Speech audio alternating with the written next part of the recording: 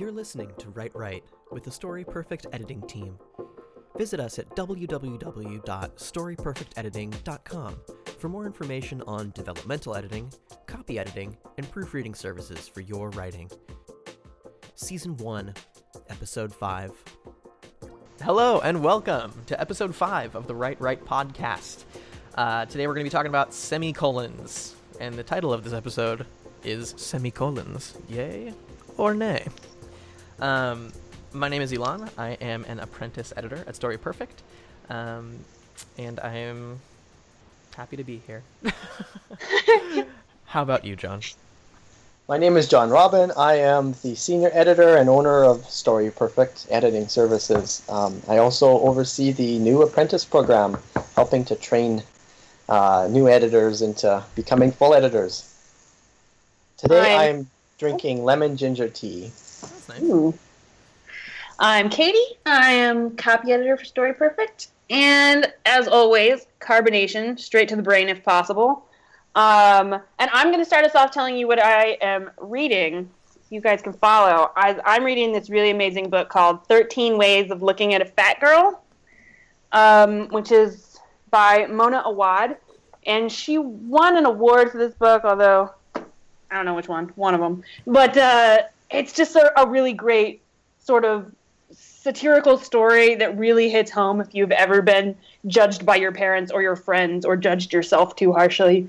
And it's also really funny, which is the best way to feel things, in my opinion, is to laugh and then be like, "Aw, yeah, aw." That way you don't get too sad.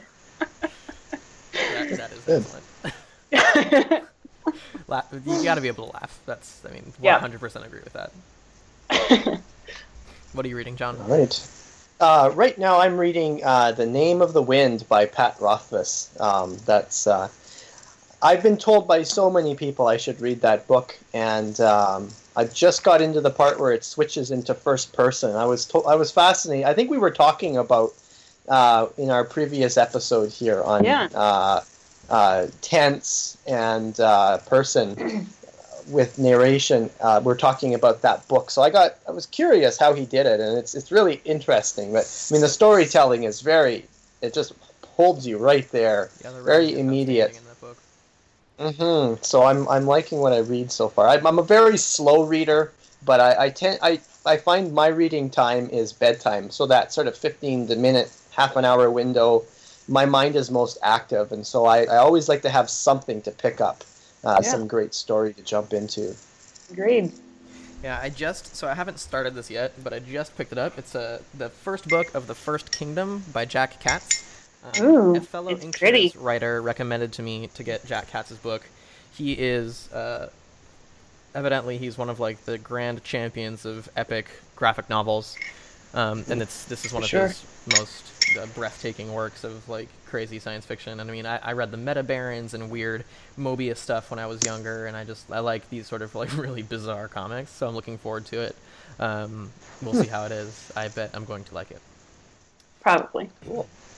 So without further ado, let's talk about the semicolon. Last time we talked about commas, and one of the things that came up frequently was how sometimes commas are actually semicolons. But semicolons can be a bit intimidating, I find, and as I've learned more about them as a writer and an editor, I've found them less intimidating and actually to be incredibly useful.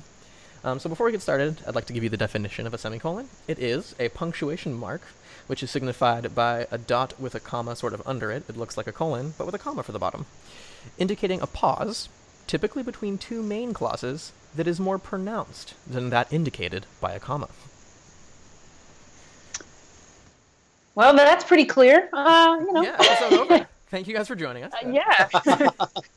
The semicolon I love, but the biggest criticism I've heard of it is not that it's complicated, but that it's antiquated. So people generally, in my experience, know when to use it. They just don't want to. They think it makes it look too formal, or, and it has been used less and less over time, that's for sure. But I am a fan of it. I put it in my fiction, and I don't think that it throws anything off. But maybe I read a lot of work with semicolons in it, too. If I see a semicolon in a book, I'm going to buy it. Yeah, I like it too. I honestly do like it too. There's a sophistication to it because there's subtlety in there. Exactly. I think all the punctuation is there to be used for the right opportunity, and so I think to throw punctuation away is you're missing out on a lot. I agree. The publisher who I first apprenticed with when I started out as an editor had a 0 semicolon rule, and that used to bother me. I mean, their reason for it was you don't need it. It's that same argument. It's antiquated. In fiction now, you can achieve most of what you do with a semicolon using em dashes or periods or restructuring the sentence. You shouldn't have a sentence that needs a semicolon. However, I think there are cases where, for the sake of style, if you have a very intellectual character, say you're doing third person and you're narrating their scene and they think a lot or they're very brainy, they might have long sentences, and the semicolon might be the tool for that, to bring that across. So, yeah. I'm going to keep bringing my experience as a marketing writer just sort of into the fray because I think it's interesting to compare. But the recommendation across the board has been to basically never use them, to completely eschew the use of the semicolon in your writing, because it seems to make sentences more complicated, and we opt, as people who are trying to write quick, punchy things, for simple structure. We're like going as Hemingway as we possibly can, that's exactly what I was just thinking. You just you completely rip apart any type of convoluted structure or word choice and just get to the heart of it. But I think that one of the beautiful things about fiction is that you can do these embellishments. You can have this sort of like arabesque, flowy. You can put so much into your writing, and semicolons can really lend a tremendous weight to a statement. They can do beautiful things. And we were talking in the previous episode about brevity and about how that can really have an impact. And I think the semicolon is a wonderful tool to connect brief thoughts, because sometimes, if you have these little choppy sentences, it is going to affect how the reader is sort of flowing. But if you can connect some of those brief thoughts occasionally with semicolons, it really, you maintain the simple structure, but you improve the flow. I like that. Yeah, no, it's a great thing. Yeah, one thing that I run into with semicolon is when do you use it, when do you not use it? It kind of like the comma. I think it's something where authors tend to put one in place and it should have been a period or should have been a comma. How do you know? One little trick that I remember reading, I was doing an online workshop on grammar and punctuation, and the little trick to help you know do you use one or not is could you follow the semicolon with what are called fanboys, so for, and, nor, but, or, and yet. So those 6 words, is it a sentence that kind of could add to? So they're 2 separate sentences, and it could have added to the first sentence. And that's sort of, I don't think it's, I've noticed in sometimes in my choices of do I use one or not, it'll often, the rules might be a little subtler than that, but that is a general yardstick. That's a pretty safe, thing to try it out with if you're not sure. I do think that's a good way to, I think one of the rules of the semicolon that I go by is, are these thoughts related, right? Mm-hmm. And if you can use one of the fanboys, then yes, they are, right? And I think that's a good indicator of that, because the semicolon to me does indicate that these 2 things are related to each other, and it doesn't have to be as sudden as some other punctuation. It's like a subtle connection, but that's a clue to the reader that these things are connected. Which can be a nice subtle tool instead of an em dash or a colon or something that says, yes, this definitely goes with this, Right. Yeah, and I think another important point is it's in the definition itself, 2 main clauses. So exactly. you're talking about this isn't just an addition to the sentence. You're not just inflecting and adding a bit more detail to an already complete sentence. You have 2 complete sentences that but that are connected though to each other. Yeah, it has to be a full sentence, or I will make it a full sentence. That's when right. I go to edit it, or I will delete it entirely, and you will be sad. Yeah, because I was proud of you for using a semicolon, and I had to remove it. Um, that made me actually think I of was some. so. It hurts. It hurts inside to get rid of a semicolon that we love. I just thought about this idea that that I certainly didn't really think about until maybe like a year ago. That words like the fanboys actually can start sentences. Like I think that there's, I know, like oh my god, That sorry, was my mind sorry exploding. for totally Everyone blowing didn't your have mind, but like I often shied away from using words like and or but at the beginning of a sentence. And I would assume that because they were conjunctions, that I had to use other grammar to introduce like a clause that began with one of those words. So I would mistakenly use semicolons often when a sentence really just was a new sentence. And once I got comfortable with the fact that I could start a sentence with the word and, I noticed that I was using semicolons much more accurately, much more appropriately. But it's odd, I think, that personally that I chose to rely on semicolons for Well, so there's some misconception, I think, that the fanboy words we're talking about don't have very much meaning. But if you go through and find sentences that start with yet and you remove the yet, well, then it's a totally different sentence. And I think a lot of times, especially like conjunctions but they don't seem like they have meaning. And that's part of why, we didn't really want them in the beginning of sentences. But when you go through and look at really good examples of them being used, you see that they change context and they really add to the meaning of the sentence. And I think that that's like a good, if you can remove it and it sounds the same, shouldn't be there, right? But if it's changing the meaning of your sentence, then by all means, start with it. Mm-hmm. I think it also depends on the style you're aiming for. If you want something that sounds very grand and formal, like there are some parts in my own writing, because I write epic fantasy that's sort of channeling a little bit of Tolkien in some of the language that I use. I'm more likely to use sentences with that kind of structure. If I was writing sort of fast-paced action thriller, I probably would not use so many. Yeah. So I write start a lot of sentences with "but" in that case, though. You'd be like, "But then this happened," and "But he went that way," and "But something came in from the ceiling." But wait. See, I write a lot of more. young adult, and then you're totally okay starting with whatever fanboy you want, because a kid is definitely going to be like, "But that just happened." They don't. I mean, right? The style has so much to do with.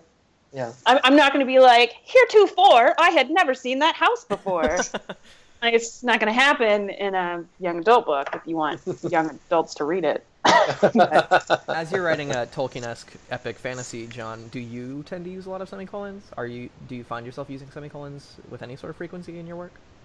I wouldn't say I use a lot, but I do use them. I think I get a lot of mileage out of all the punctuation. The one I use the least is the parentheses, but I think that's natural. If you're using them appropriately, it shouldn't be there very often. No, I think I have a like it's like an author interjection, like it's an omniscient interjection. Yeah, that's right. And I think that's the problem. I mean, for example, if you read The Hobbit, there are like whole clauses that are inside parentheses, and that's an older stylistic thing. I mean, that was okay back at the time when Tolkien was publishing The Hobbit. It's now things have evolved. We don't do that, especially in third person limited fiction, which is a majority of what you see, either that or first person.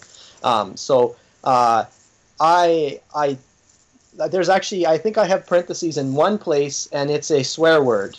And I did it because it just really suited the thing. It's not an omniscient interjection, because it's a Manwyn chapter, and he's narrating sort of what was going on in the battlefield, and then the men are learning new swear words thanks to this soldier that's joined them, and so in the brackets is the new swear that he taught them.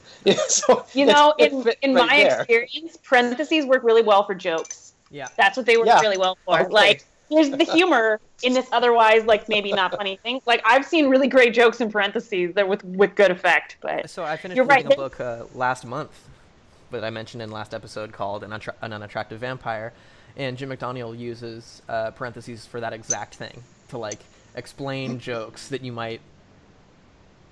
The joke is not actually being told, so he just throws one word in a parentheses and is like, there you go, there's a joke, and it works really well. It's super effective. Yeah. Yeah. It's all down to the style, the voice, what you're trying to achieve. I think with Jim McDaniel's book, I mean, I think I could put G. Derek Adams' Asteroid Made of Dragons. That has it sort of has a Piers Anthony vibe to it. A lot of fun, a lot of playfulness, and I think things like messing around with some of the things that you can sort of use formal stuff, but use it jokingly, and it works better than if you just use plain old. The things that you would use in standard narrative fiction. I agree. Weirdly enough, although I love the semicolon, like I don't use it very much in my own writing either. So I just find that like a really well-placed semicolon, you're right, like goes a really long way. Because the more you use it, the more people will notice and be like, why are you using this semicolon? Yeah. So the author who uses the most semicolons is Faulkner. Yeah. He has like one of the longest sentences in literature. It's in Absalom, Absalom. And I couldn't tell you what it is. It's like a whole page because he connects it with like 12 semicolons. And you're like, are you done yet? So I would advise against that unless you are also Faulkner, because you're not going to get away with it. Like I have seen a lot of like if you're in that style and it's older and they connect like many clauses with semicolons. But as a reader, I'm just not. I don't like it. One semicolon for me goes a long way. Yeah. There's even like the analog of a list with commas, where you have a list of clauses and you use a semicolon sort of to separate each clause. And I guess you have the Oxford semicolon. I don't know if it's called that, but do you put it before the and or do you not? I have run across this, and it's really confusing. I've come across it mostly in academic writing, and I will say in academic writing, I am for the semicolon in those lists because the items tend to be so complicated. But in fiction, if you have something like that, you just need to rethink the entire format. Well, the rule in Chicago Manual of Style for lists wherein each item has punctuation is to use semicolons as a separator. I mean, that's the rule, but it's not easy to read. So if you had, it works for academia, but like it would hardly work in fiction if you had like, whoa, hey, sorry guys, we're going for a ride. I knocked my computer over, dear listener. And with that, my thought evaporated. Well, I'm just going to say that unless you're writing academics, I would stay away from the semicolons, and then you don't have to think about an Oxford semicolon. Like you don't ever have to have that thought, which is probably for the best. And I think an important point, I mean, for this episode and the previous episode on commas is when you're writing a draft, you're getting your ideas down. Your sentences are going to be a lot more raw, and you're going to do you're going to have all kinds of stuff thrown in there. So, I mean, once you revise or edit, I mean, it's natural that there's going to be a lot of restructuring and questioning and condensing. So a lot of the semicolons and commas and various things you've used to get all your ideas on there aren't going to necessarily make it to the printed book. Yeah. I want to second that. I mean, it's all writers should know that what you're writing when you're working on a first draft will completely change. Because editing is absolutely necessary. Whether you do it on your own, just revising, or whether, and let's just skip straight into our ad, or whether you you leverage a company like Story Perfect Editing Services. That's us. And what we do is we edit books. We edit short fiction. We edit novellas. We edit novels. We edit whatever it is that you've written, dear reader, dear listener. But it's critical to edit your work, to go over it, because there's this kind of, when I was first starting out writing fiction of any kind, I was laboring under the delusion that my first draft was my final draft. I don't know how many of you did that, but I would edit really, really heavily as I wrote, and so I would like make it I'd write like 50 or 60 words, and then I'd go back and edit those 50 and 60 words, and then I would write a little bit more and edit a little bit more, so that as I was writing, I felt like I had a really cohesive thing going. But what was really happening was that I was writing and then editing and writing and editing and writing and editing, and the thing had no like actual cohesive story because I focused so much on structure. And I wasn't very well versed in grammar yet, so I was editing wrong, and the thing was just a disaster. And so what John said is absolutely right. Like, when you're writing, just write. Just get the idea out. Just move forward, because you will edit it. Someone else might edit it, but at the end of the day, your first draft is never going to be your final draft. Not going to happen. And this is one of the advantages, maybe I'll extend your ad here. Please do. Please do. One of the advantages of working with an editor that you hire is you can absolve yourself of that obsession, because your mind needs to be in making the writing as powerful as it can be. So, I mean, you want to do some revision and get it into as great shape as you can, but knowing that you're going to be working with an editor who's going to bring their expertise on board to help you, direct some of your decisions is a great idea. And over time, every time you get a book edited, you learn from it. So if you can also learn from the experience, you can carry that forward. And it's not like you're going to be having a heavy-duty editing job every time you sit down and get to that stage. Mm-hmm. Yeah, I've noticed that about my own writing. And once again, I'll talk about my experience as a marketing writer. But I had a very, just like an intelligent and kind and gifted manager who she edited all of my work, and she taught me a ton. And my first few pieces that I wrote for her came back redlined like crazy, and as I worked with her, the red lines just kept shrinking and shrinking, and fewer and fewer corrections, because I was learning techniques from reading her changes. And I think that I've become, in a really remarkably short time, a much stronger writer for having been edited every single day. It really does help. I can't stress that enough. There's nothing quite like having your work edited to make you sound like you can write really well. For sure. Let me just tell you that as a copy editor, my job is to make sure that there are fewer words on the page than when I started. And having an editor you trust means that the words that have meaning stay. And I think that's just like a really important part of Story Perfect, is like, I am not going to delete something that's like an essential part of someone's story. Like, I have enough experience to know what matters and what doesn't. And being able to trust somebody, I didn't start out knowing that. It took me years of working on PhD theses for like quarters. Oh my gosh. To get to where I am now, and now I can be like, oh, you don't need that. You don't need that. And, it's just really valuable. Like, and even as editors, we need editors. So no one should feel like they're, so above it, or that, they can't ask for help, because we all need it.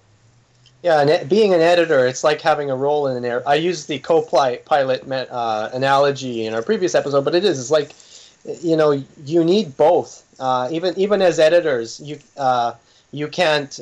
You might know how to fly the plane all by yourself, but you still need a co-pilot, and you need someone in that role who's not emotionally attached. And the other thing is, what you meant to say when you wrote what you wrote. Exactly. Not everyone else does. So the idea of an editor is that is someone else who's not you, who didn't write the story, who is looking at this objectively to make sure that it's going to be universally understood. Yeah, there's an intrinsic value to having additional sets of eyes on your work. Be they an editor, or be they a group of alpha and beta readers. What you don't want to do is write a story and wholly believe in it, and put your entire like emotional well-being behind it, and then have had nobody else look at it and submit it to anyone as a completed work. Because people need to read it and tell you, hey, I loved this about it, strengthen this, or hey, I got a little confused here. And those kinds of moments aren't personal judgments. They're just like, hey, I want to help make your writing better. And that's what all these editors want. That's what we want. And that's what, your alpha and beta readers are going to want. So beta readers are really undervalued, because let me tell you that if you write a manuscript that is filled with semicolons and your beta readers go through it, they're going to tell you what's with all these semicolons. Yeah. And so you're not even going to need an editor right away. They're going to tell you this is weird. Exactly, right? It's like, if we're saying just yay or nay on the semicolon, we're somewhere in the middle, right? The answer is yay, but, responsibly. Semicolon responsibly. Yeah. Like, because, a lot of readers can overlook, or if they don't necessarily understand a semicolon, 1 or 2 is not going to mess them up. Mm-hmm. But if you have them on every page, let's say, they're going to start to think they're missing something, right? Like, why are these here? What is the author trying to tell me? Yeah. And if you don't have like an explicit intent, then they don't belong there. I wonder if we can like subdivide punctuation into classes of like acceptable use and like use sparingly is kind of like the food. Maybe we could make a table probably. Yeah. Exclamation marks would go and use sparingly. I say you like, get only in seven case of for your emergencies. life. Like You in get case of 7 for emergency, your break entire glass life. and then throw out the exclamation point forever. Never use it. There's a future episode. Exclamation marks with 3 exclamation marks. Don't do it. Don't. Just 3 stop it. Stop, he said, explaining. They're a finite resource. It's like if there's a great Mitch Hedberg joke about what if car horns, you had like a quote, like you had like a limit to the amount of times you could honk every month. Yep. So that like, something dangerous happens and you honk and it just goes like pff. And you lament that you saw your cousin Ricky on the sidewalk because you just had to say hello honking your horn. Yeah. That's how And really points are. You know what, though? Yeah. The same could be said for semicolons, because if you overuse them, they will lose their value. Yep. Which could be true for our previous episode on commas as well, right? If there are too many, people are just going to start overlooking them because they think you don't know what you're doing. Yeah. Mm-hmm. But they can be used much more frequently because they're so common, right? Like, that's the whole notion of, like, this sort of food pyramid of punctuation. Like, yeah, they can't be used and frequently, but commas are, still like, the most common. And then you got your em dashes, you got your, like... I don't know, I've seen There's bulleted still... lists in fiction. Super There's weird, a law of diminishing return for every punctuation mark. Yeah. It's just, it varies. So I think you're right. We should make a table. We should make a table. We should have it in our resources page, which we should make if we don't have one, which I think we do. I have a recommended... I was going to recommend a book, and I know I'd mentioned this when we were talking. It's I don't know if you're familiar with Noah Lukeman.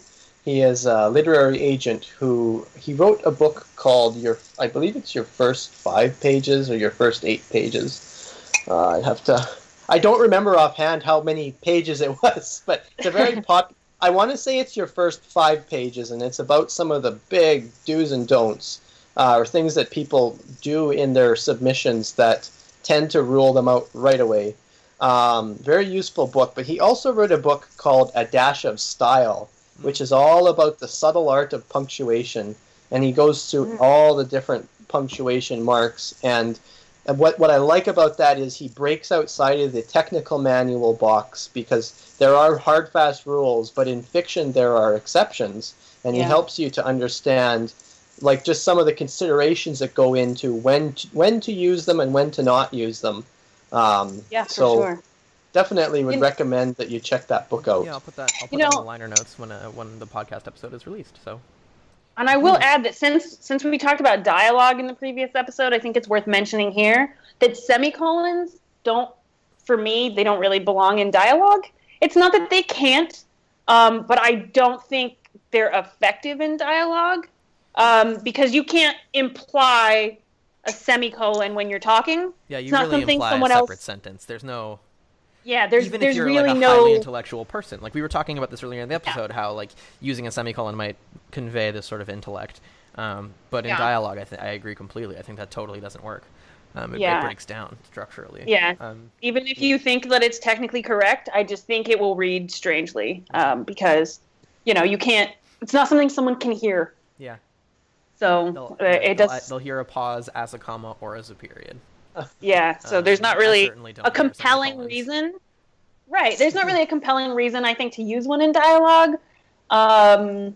Maybe there are some exceptions, but I haven't found them yet. So.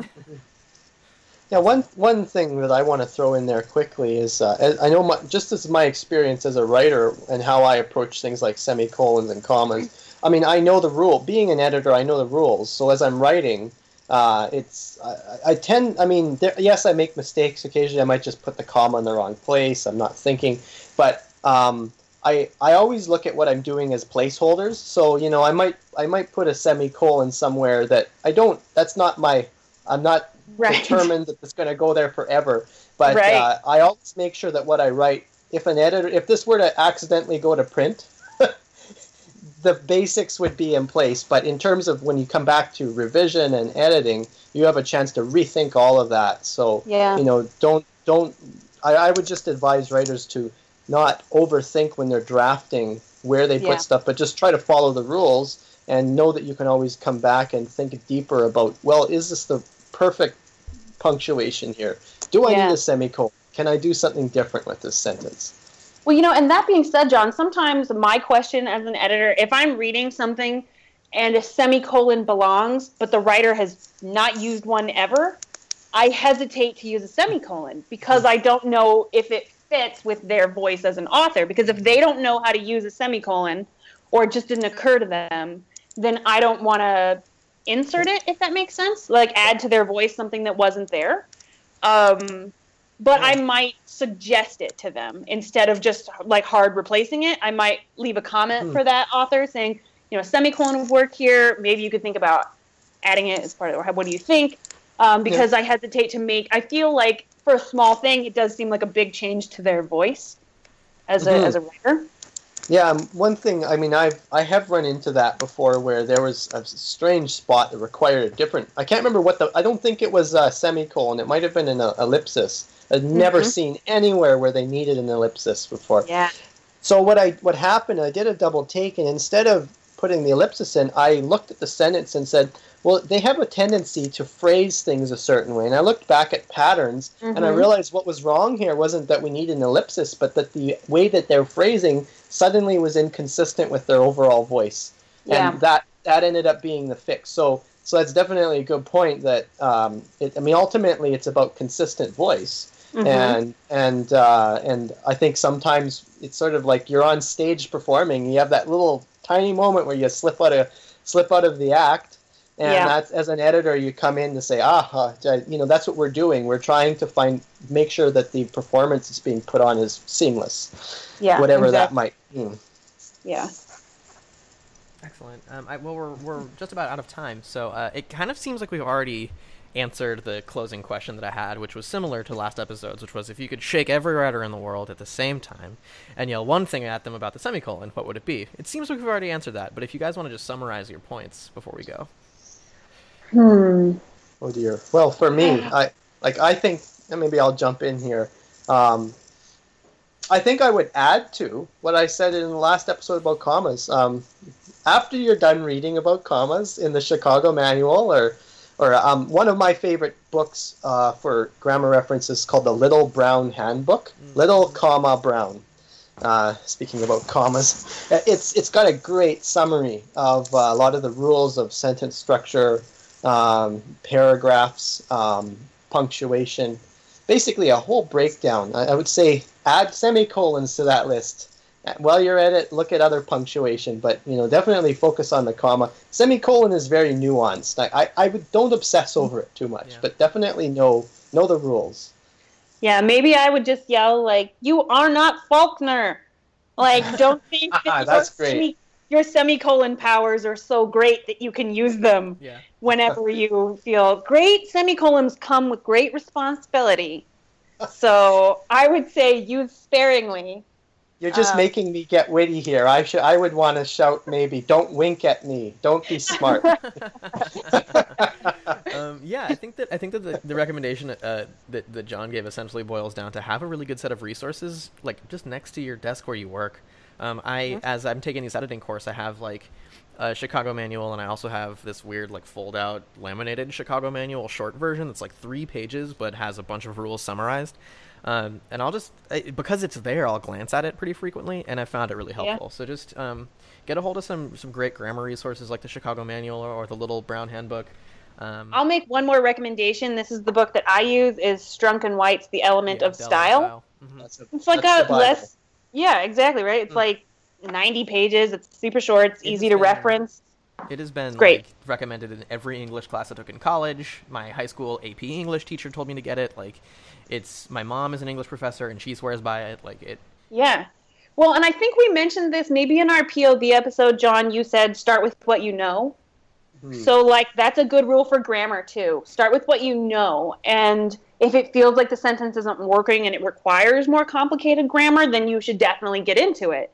But, you know, the semicolon is not going to be the answer to every, like, 2 clauses that are near each other. You just have to start with what you know and then move up. And then if you're confused, just come to Story Perfect. Yeah, just That's get it right. there. We'll help you. Yeah. So that wraps up episode number 5 of the Right podcast. Thank you, podcasters, for joining me, and thank you, listeners, for joining us. Thank you. Stay tuned for next month's episode, and that's just about it from us. Have a wonderful everything that you do.